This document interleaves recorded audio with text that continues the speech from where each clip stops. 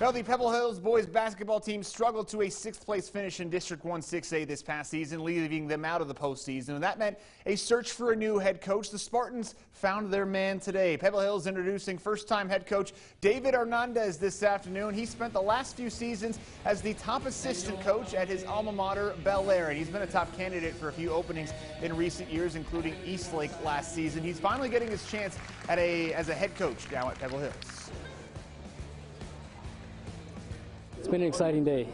My first day being able to be on campus, being able to meet everybody here on campus, being able to meet my guys for the first time. It's very exciting. It's something that I've been waiting for and preparing for, and I'm ready for. Hernandez helped Bel Air to the playoffs each of the last 2 seasons. He'll look to do the same at Pebble Hills.